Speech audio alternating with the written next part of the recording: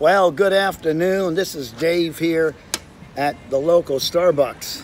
And just finished with my meeting. And today was a supernatural, wonderful meeting.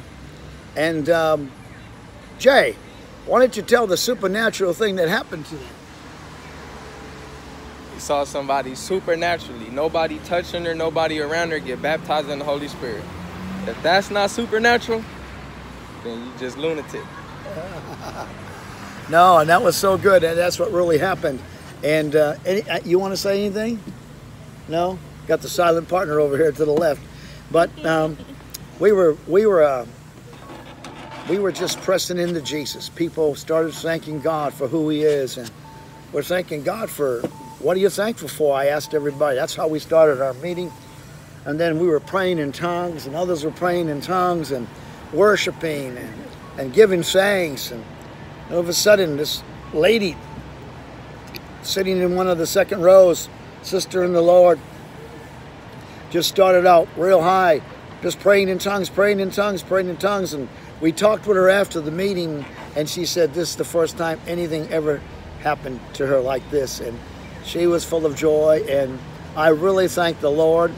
And so despise not the day of small beginnings, and hook people for Jesus. And I got to have my Starbucks with my daughters and my brother Jalen that you saw previously on the video. And it was a great day. And it's only the beginning. You like my smile? And I was telling the people today, I'm serious.